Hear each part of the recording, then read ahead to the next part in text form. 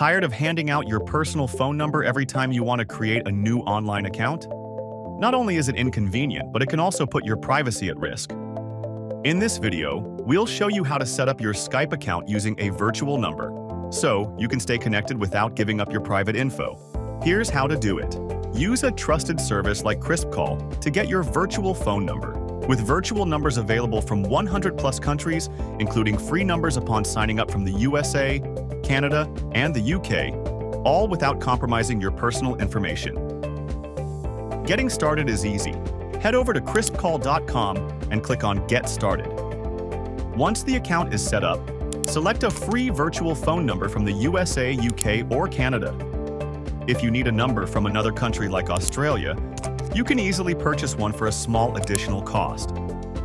Submit any required documents for verification, and your number will be instantly added to your CrispCall workspace, ready for use. Now that your virtual number is activated, let's get you set up on Skype. Download the Skype app from your device's app store and open it.